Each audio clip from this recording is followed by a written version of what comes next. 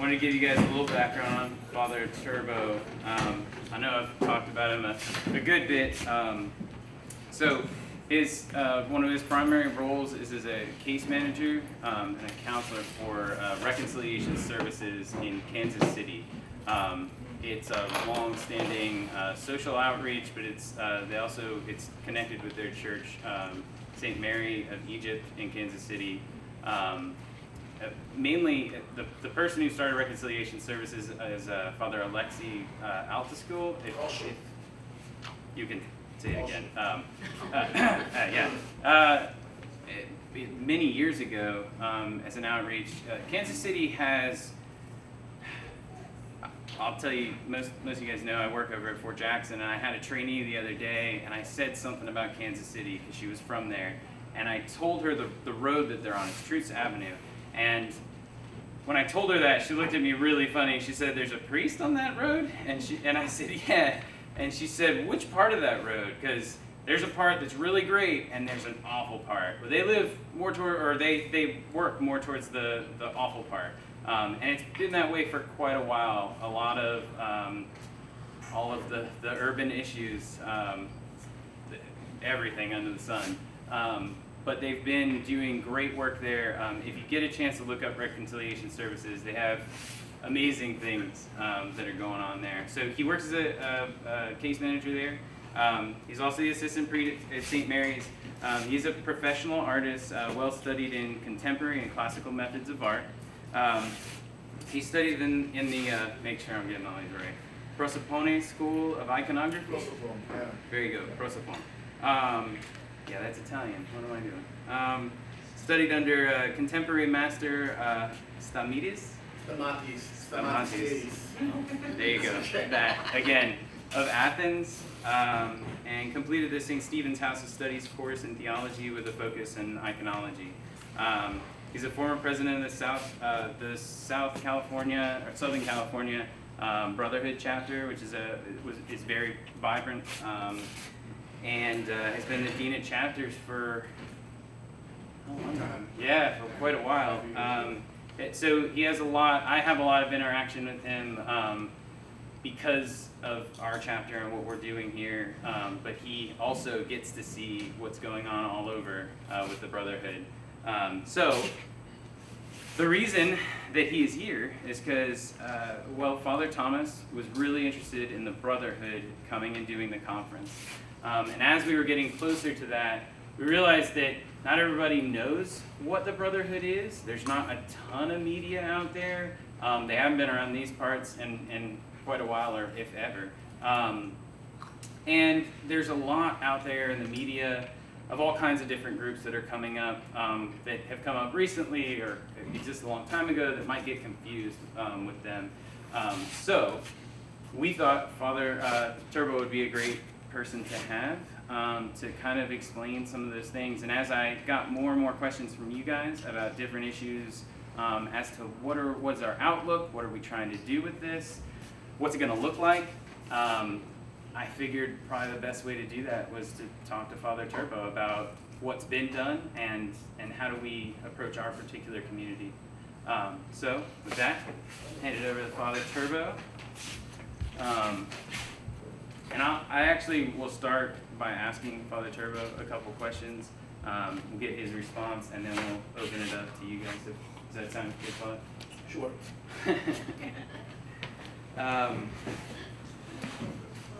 So one of the things, so we started off with sort of just a study group with the Brotherhood. We studied Father Alexi's book, Wade in the River, which has a lot of great history, most of it on the saints and the lives of the saints. But as we went through that, a lot of it, that particular book looks at American history, a lot of it focusing on the history of Christianity in Africa and through the Levant, and then how it relates to the African American experience here. It really covers quite a lot of time, but what it comes back to, it does this all under an Orthodox understanding. As we got through that book, and I had a lot of questions of, this is awesome, I never knew half of these things, we really need to share this, which is always a good response and is a very orthodox response. The question of how do we share this, how do we go about that? We don't proselytize. That's not really, it's actually kind of forbidden, right?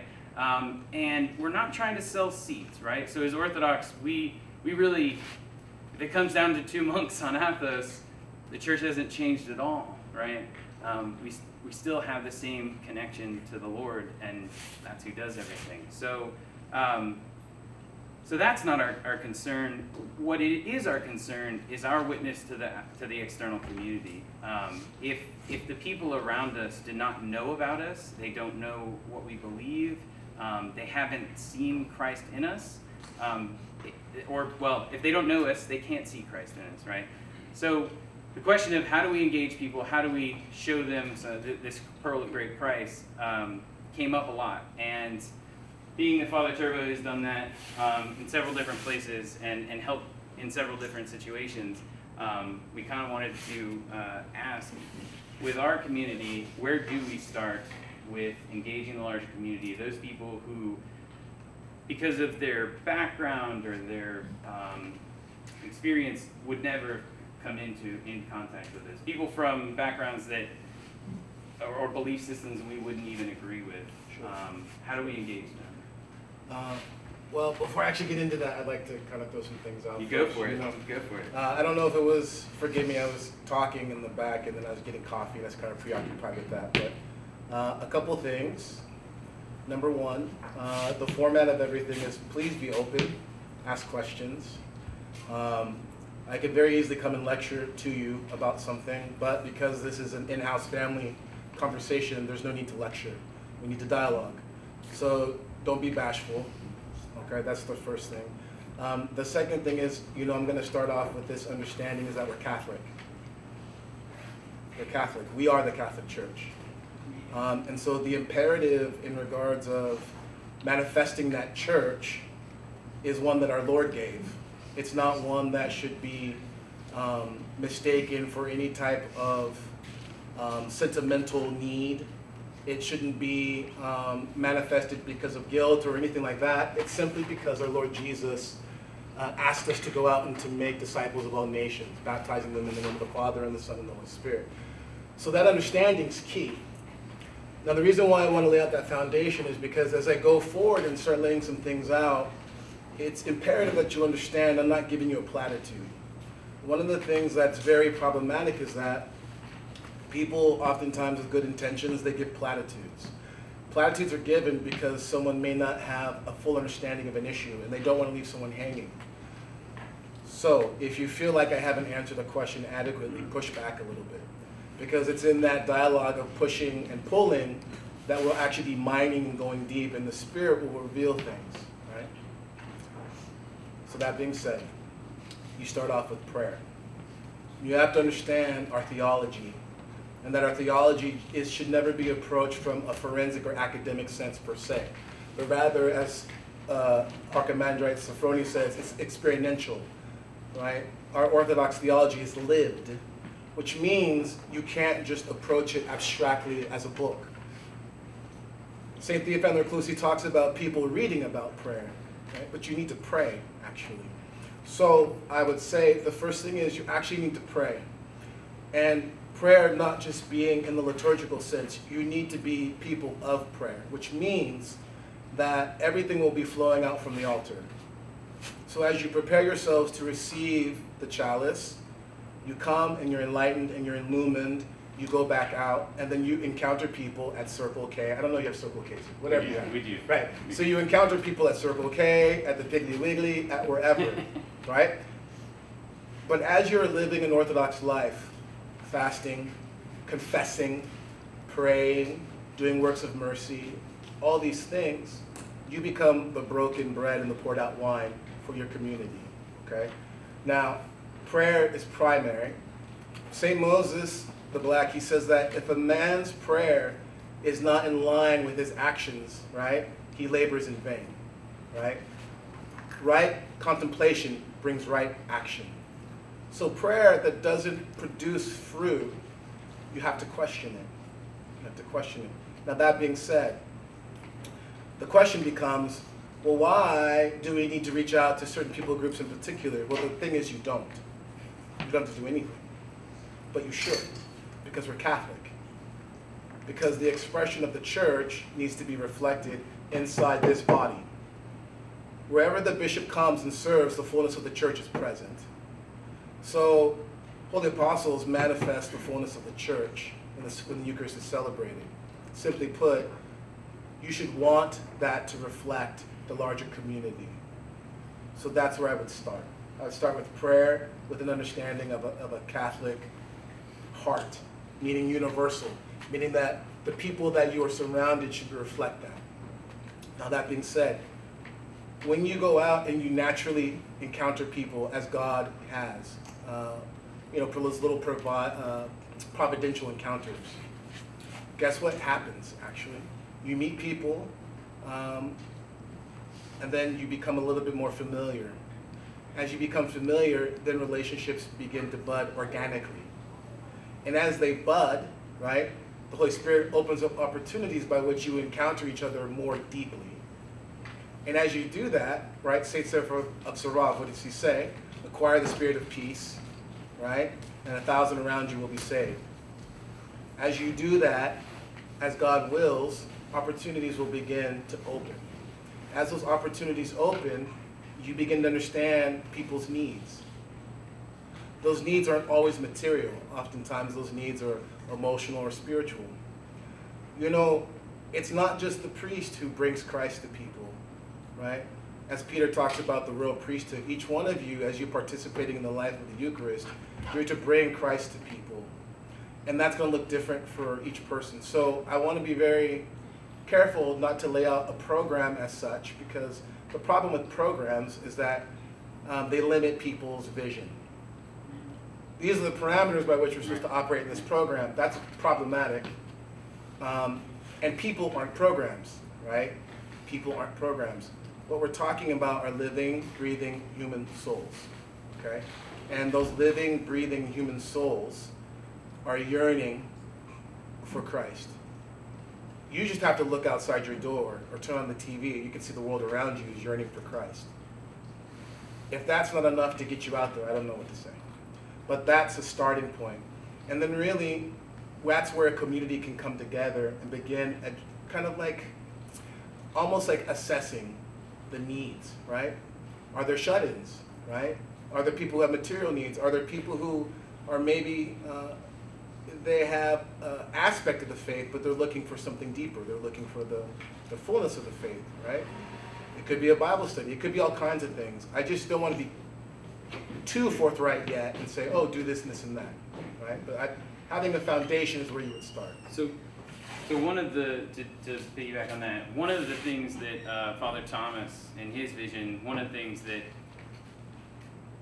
as he and I have talked, one of his, because of all the work he's done here, most of our parish, right, most of us are from a Protestant background, most of us are European descent, and we kind of look like each other. We have similar passages into Orthodoxy, and we're largely a convert parish, right? They start somewhere. Even if we go back to the, I don't know, even the 70s, if the Greeks were to see somebody from a Protestant background come into their church, they kind of wonder what was going on. If you read Father Gilquist, Becoming Orthodox, he talks about how foreign it was, that they just didn't know, they were wondering, what are you up to, you know? We're past that, and Orthodoxy really has opened up in this country, and people are seeing it.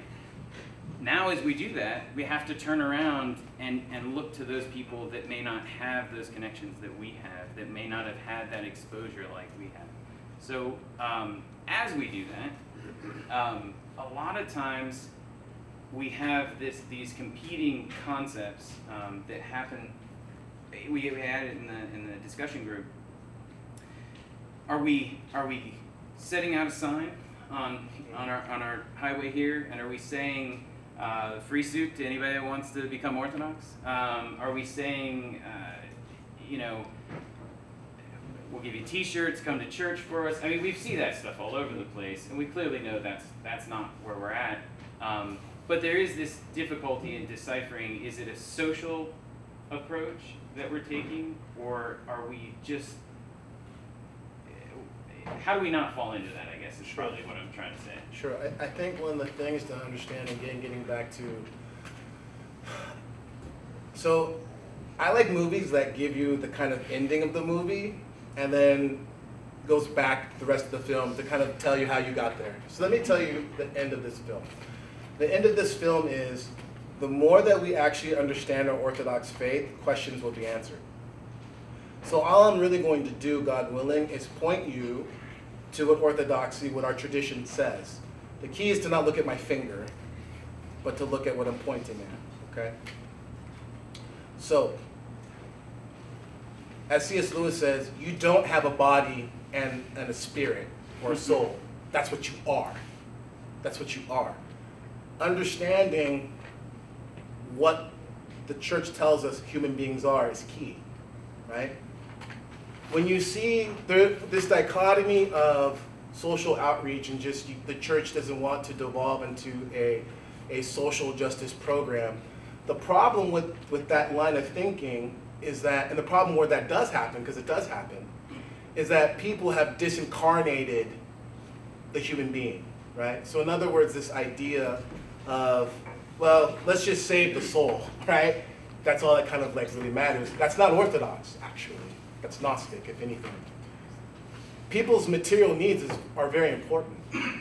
But the thing is having a discerning, humble approach to that individual. You would be surprised that you may see someone that you interpret their dress or something and think they have material needs, but they may not, actually. They may just have a different taste in clothing. You may not know. What they actually may need is a measure of friendship or conversation, right?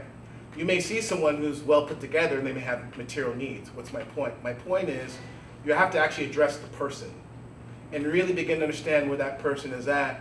And just to be frank, to kind of start cracking the ice, when you're talking about communities that aren't necessarily traditionally associated with Orthodoxy, like African American communities, be very careful to not have an approach that says it's a monolithic experience. The reality of it is that, just to be very frank with you, many people who would even find themselves in the doors of an Orthodox church already have a certain context by which they're able to kind of perceive certain things about Orthodoxy. They may be able to see there's a richness in the prayer or the worship. They may be able to understand there's some sort of depth in the spirituality. Don't allow some of your own misgivings or misperceptions of that individual to keep them from that, right? Don't assume just by your reading the externals that someone may not actually understand what you're talking about when you get into the theology of the fathers. Don't assume that. And don't also assume that the foreignness that many of us have had to overcome, that they're not willing to overcome it either, because I was, right? It's important that we actually begin to take that old adage of don't judge a book by its cover and really kind of crack the book a little bit. And I will tell you, it's easy to say that, but it's very difficult, isn't it? If we're being honest, it's very difficult to not even approach, but engage with someone who is different. It's difficult, but I would say, again, getting back to building off of the Catholic understanding, we're Christians and we're Catholic. So that universal expression of the church, you know, the Lord said in that day when you're brought before the judges and the synagogues, right? The Holy Spirit will give you what you need to say. We're not talking about judges and synagogues and terrible things like that, but we are talking about something that can feel like that. You can feel like you're on trial when you're in a space with someone that you're not familiar with. But the Holy Spirit will give you that courage and that wisdom when you need it. And I think that's important because that's the fruit of that prayer. The fruit of your prayer will be the ability to navigate in the world, right? Our prayer connects us and unites us with God, but it also allows us to be messengers, if you will, right? And those who he sends, he equips. And it's very important to understand that. So I've got So we're Orthodox, true faith, true worship. We've kind of covered that, you know, praying, coming to church, that these are good, and that they're. I don't even know if I And listening, I would say listening is a shorthand for that. Sure. Actually learning to listen. Right. Which is what prayer So should teach us, to actually learn to listen to God. So you need to listen to the people who God is bringing into your circumstance. Right. And that's how you'll know what needs to be. So, Father Thomas, over his office, he's actually got a plaque that says, "Comfort the afflicted and afflict the comfortable." Right. Very good. And it's good, and it's a good personal reminder, right? Why? Why do we? Is it essential to our experience as Orthodox to become uncomfortable? Does that have anything to do with the faith? And yeah, sure. That's a part of it. So, St. John Maximovich, yes? Everyone's familiar with the great St. John? Okay. I have a deep, deep love and veneration for St. John. He's answered many prayers in my life, in my family's life. And St. John, he, at one point, and if I'm not mistaken, it was in a conversation he had with Father Seraphim Rose, but at any rate, St. John Maximovich, he begins to kind of break down some of the reasons why the Russian people were afflicted in the revolution. Many of you probably already know this, right? But it was in that affliction, number one, because of the sins of the Russian people, right? St. John Kronstadt speaks about this, as well as St. Ignatius Brunelleschi. But another thing was that facilitated the Russian folk being sent out. And as they were immigrants, right, and as they were refugees fleeing Russia, the pearl of orthodoxy was spread with them. So it was by them being made uncomfortable that orthodoxy was brought to other lands. And if they were not made uncomfortable, many of us here would not be Orthodox, because many of us have come in through Father Seraphim and St. Herman's, which were the spiritual children of St. John. I could go on and on and on. Let's just go back though and let's look at the apostles, right? If the apostles were comfortable, none of us would be Christians. We'd all still be Gentiles. It was explicitly in their being made uncomfortable that they were dispersed and set and spread throughout the land. So clearly, being made uncomfortable is something that God does. I mean, how do you make a pearl? Is it a pearl a grain of sand? It's to the irritation of the pearl, of that grain of sand in the clam, right, in the oyster? How do you make a diamond? It's through incredible pressure. These are symbols, natural symbols in the world that speak to us of spiritual realities. So one of the biggest things about orthodoxy, and I was just sharing this with my spiritual brother Cordis over there, you know, Father Seraphim Rose, he basically says, I'm surmising it, that our faith is a suffering faith. And that if it wasn't, there'd be no need for talking of heaven in the afterlife. Your job here is not to be comfortable. You know what the root word of parish is? You know where that comes from? It comes from exile. A parish is a place of exile. This is not your home. And a big part of the failings that many of us encounter with church, with Christianity, is we lose sight of that. And then we want to build little utopias where we're at, where we will never be disturbed. You can have that, but guess what you'll also have is a stagnant life spiritually. You will never grow. And you'll never actually see the fullness of Christ if you're comfortable like that. You don't encounter the resurrected Christ without encountering the crucified Christ. So that's why it's imperative to understand the need to be made uncomfortable. Yes, sir. So the first thing that comes to mind when you say that is the city of Laodicea in Revelations. And I feel like this may make some people uncomfortable. Good. But, so I am a descendant of slave owners, you know. And because of that, I have chosen in my life that I need to purposefully take steps to be better than those that came before me in that aspect. And what I have found, first of all, like, have you been to the South before? Like, I mean, the Bible Belt. Oh, me, myself personally? Yeah. Yeah. So, You know. Yeah. you know, Yeah, it's, you know, I work at a Pretty place well where researched. I work at a place where people use the N-word, Yeah. you know, behind closed doors. Sure. I work with people. I work in a place that use it in open doors. Oh yeah. You know, like it's in our face all this time. Sure. This okay racial, Sure. you know, tension, and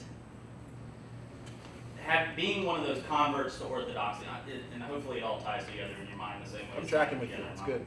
But being one of those converts to orthodoxy, you know, I went to a Bible college. I studied with some people that know the Bible far more better than me. They know the history far more better than me. They knew what orthodoxy was before I knew what orthodoxy was. And we're in this Bible belt where faith in general is the tradition of faith. It's my grandfather's grandfather's grandfather's faith, and that's why I'm Baptist or Lutheran or whatever.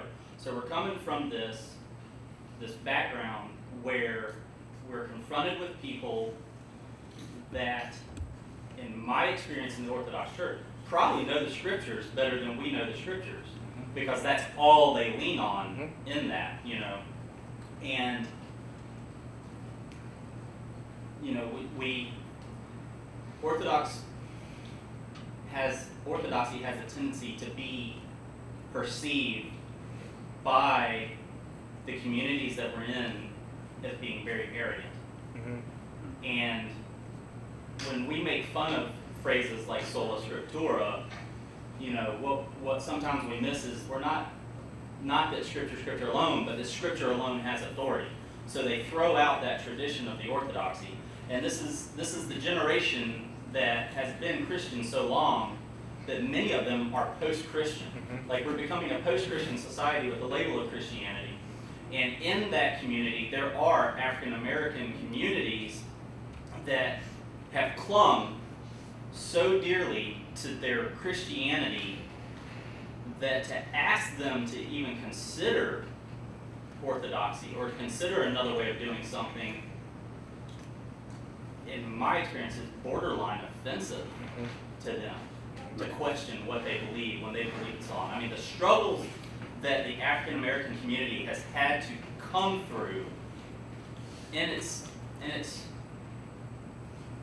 where all it had was its faith to get it through it. I'm not African American. I'm not going to try to speak for African Americans, but I don't feel like I'm very far off. And who am I, as an Orthodox Christian, to approach anyone? I don't have a problem at all approaching non-Christians. You know, most of the non-Christians, most of the atheists that I think that we encounter on a daily basis are people that have tried Christianity, but it didn't work out. They have the inoculation. Yeah. You know, Europe, most of Europe is very much becoming like that. Sure. So how can we, as a congregation, get past our own personal culture of orthodoxy, invade, in a way, the faith culture of the communities around us in a way that's seen as friendship, or I want them to see orthodoxy the way I see orthodoxy, without them having to feel like they have to give up what has become so synonymous with being African American or being German American or whatever, you know, whatever it is. I mean, we know, I think I know 99% of the people here, but like, I wouldn't think that there's anybody in this room that wouldn't say, you know, I love this community, I want to reach out to this community, and we talk about it a lot, but for the most part, we don't do it. So, what lights the fire under us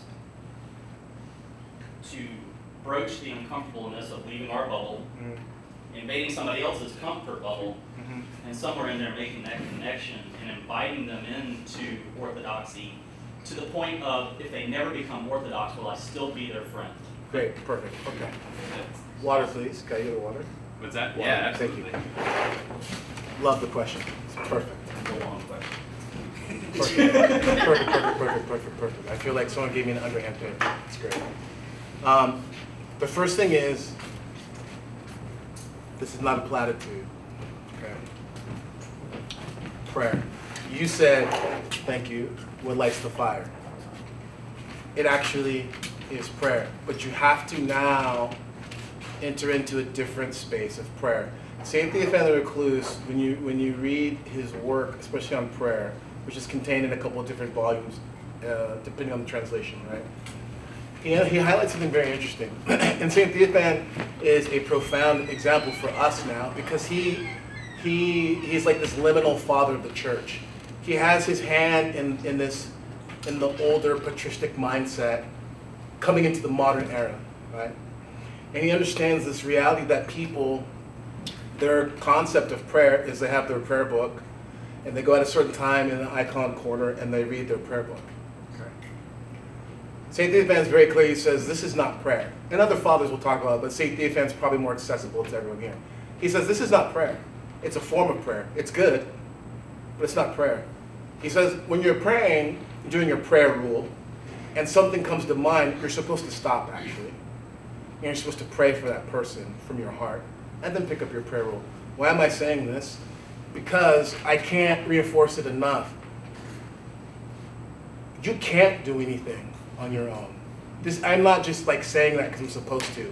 You can't do anything without the help of God and the Holy Spirit. You can't hear from the Holy Spirit unless you're consciously preparing yourself daily. Not just when it's time for liturgy, not just out of your obligation. You have to become a person of prayer and understand what that means. When you do that, God will open up opportunities. Many, many, many, many moons ago, I was at a monastery speaking to the larger body of Southern California Orthodox Christians at a gathering that happened once a month. And I was speaking about my first time at the St. Moses conference. And someone asked me, a priest asked me, he said, how do I get more African Americans in my church? And I said, Father, you can't. There's nothing you can do. That's a very dissatisfying answer. But the reason why I said that to him was, the Holy Spirit, if the Holy Spirit was to pour out some sort of revival on African Americans, which I pray to God that he's beginning to, and I think things like this is the fruit of it, because usually these types of interactions, these types of events have happened on the coast or in places where there's already kind of an awareness. The fact that I'm here shows me that something's happening. That's the first thing, right? But let's just say God pours out this grace on the community here, and African Americans are now interested, and other people are interested, right? Is Holy Apostles ready to receive them? Right. Are you? Because let me tell you something, just like I told Father, which, again, I know these aren't pleasant or satisfactory answers, but they're true ones. And if you face truth, right, then you're set free. It is better that people don't come than for them to come and not receive a warm welcome of hospitality. I'm telling you. Because if people were to start to come in mass, right, I'm not talking about one African American here or there. Right. What happens if 2 families come in? 3 families come in? How comfortable will you be? Right? We love it. Thank God. So what needs to happen then is in that, the other communities during a Pan-Orthodox Vespers, they're introduced to the Greek church over there and over there, you see? And then those families now begin to interact and say, man, this is wonderful. Because here's the thing. My mother, memory eternal, she was a staunch Baptist. She loved it, right? I will tell you, right? And I tell you this with all humility. That is not the fullness of the faith. It's simple. It's simple.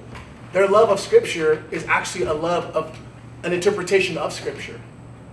See, we have to really understand that in a deeper sense. Not in a sense of like we're going to one-up them, like you know how certain sects will come and try to have these sword battles of Scripture.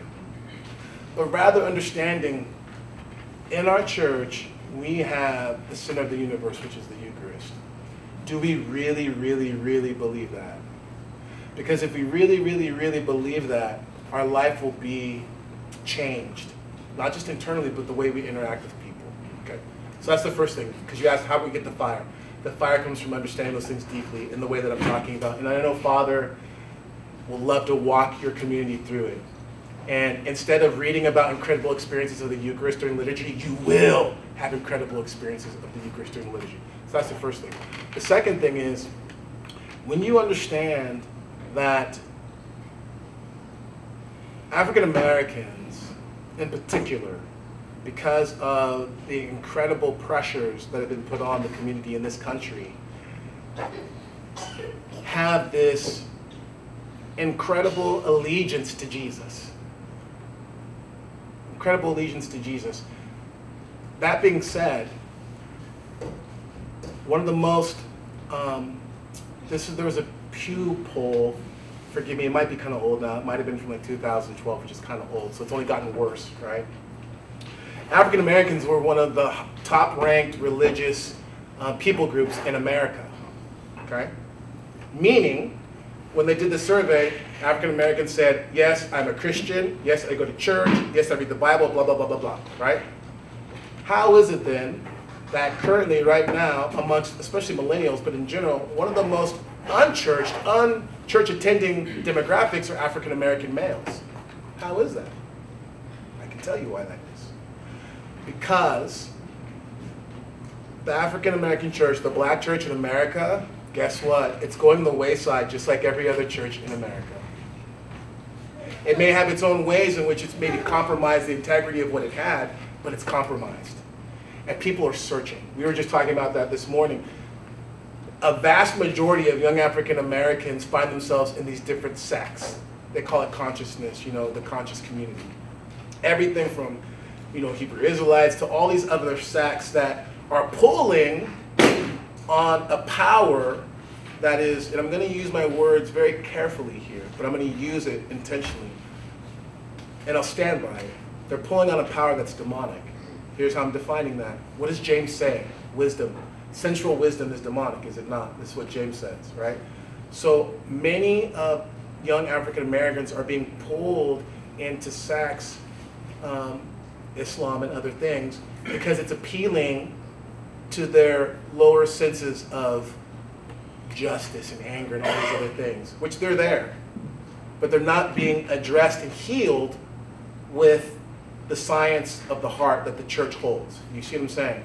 So the Baptist church has not been able to address those things fully, because if it was, you wouldn't have so many African Americans leaving, which is happening actually. Now, here's the thing.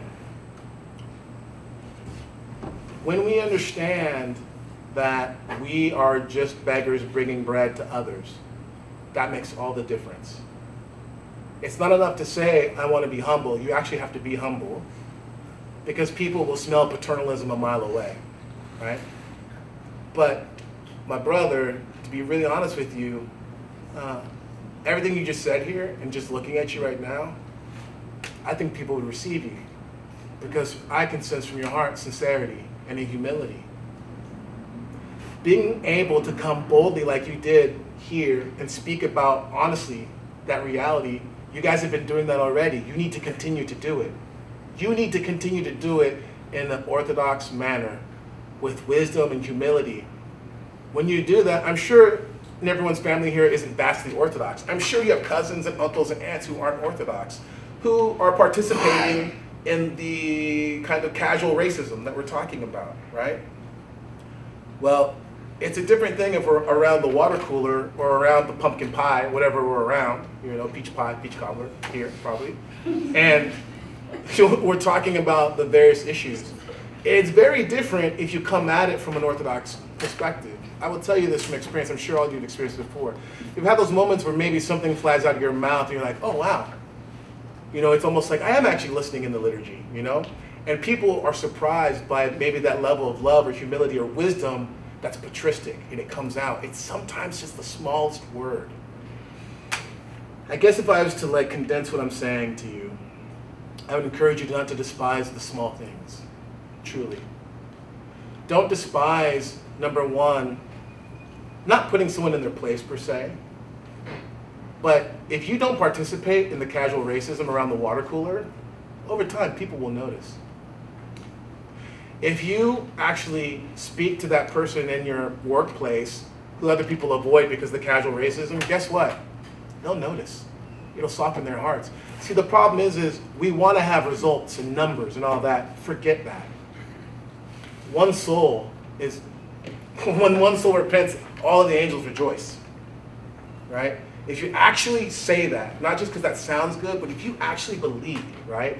I just told Cordis has been faithful in his work for decades. The reason why I'm here today, the reason why I'm a priest, the reason why I'm in the Orthodox Church is directly linked to Cordis's work, which no one knew. He sold a book to someone, which I got, and here you are. Whether that's good or bad, I don't know. But the point being is I'm here because of Cordis' simple, faithful work. Let me give a warning to everyone here and anyone who would see this.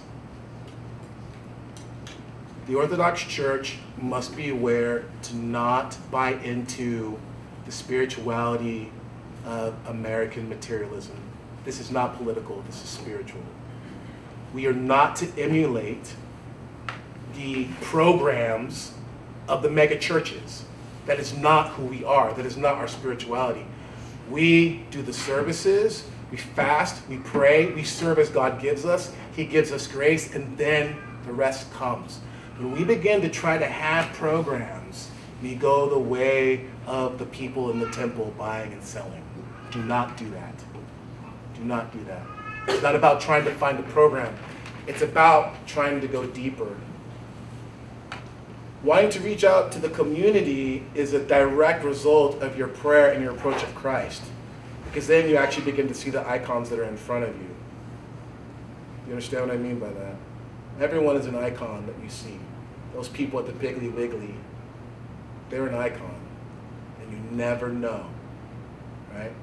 All those people, all of you are icons covered with soot and dirt. And the prayers of the church and confession comes in and it slowly, slowly cleans that icon. There's icons out there that need to be brought into the church. And they need to be restored, right? But they're only going to be done gently.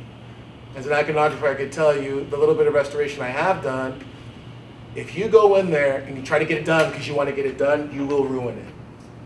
If you go in there and lovingly, slowly, prayerfully restore that icon and clean it, glory be to God, you will see that saint coming through. This is the approach. It's not numbers, it's not programs. It can't be. And it's a temptation if you start feeling that way. I'm telling you, it's a temptation. Numbers are not where it's at. Quality. Quality of prayer. Quality of relationship. When you say it's not numbers, and I hear you saying we're not selling anything, right? We don't need anybody to buy, right? So what is it that we're motivating? Is it on the last day that we stand there and we said, I went out, I went to the prison, right? I went to the sick. Is it that? Is it that to stand there and be able to say that we did what we could with what was given to us? It can be. St. Nikolai Vedomovich, he has a very interesting point. I think there's other fathers who said it, but there's these three types of people in the church. There's the slave, there's the mercenary, and there's the son. The slave serves because he fears hell. He fears what his master will do. The mercenary serves because he wants the rewards. The son serves because he loves his father. Sounds like a good first line. I like that. I have a question. Yes, ma'am. So, how do we move it beyond the approach of service? Because within the greater community, there are a number of people who might be spiritually lacking something, but we don't necessarily have that easy way in of the typical things that we think about when we think of outreach, like the soup kitchens and things like that. There are some people who simply don't have the fullness of the faith, and those people should experience that as well. Are you saying like people that don't need soup? Yeah, they Like- don't need soup, they don't need Like clothes, Right. so for they instance, don't have orthodoxy. Right. so for instance, we have there's some very small churches in town. We've got a certain homeless population that there's a lot of outreach to. We've also got, I mean, Brooklyn Baptist is essentially like a mega church, right? Like, I mean, we're over 1,000, something like that, right? They've got more resources than us. They've got more people than us, definitely, right? We're probably not going to beat them on butts and seats, right? They've got all those things. So what, I think with that background of kind of the shame from the past and the awkwardness of where do we go in the wake of that, how do we approach them? How do we prepare ourselves more than anything? You said the Holy Spirit moves it, but how do we even start with somebody Right, who because- doesn't really need it? Because if we go to a shelter, for instance, it creates a situation for us to begin the dialogue.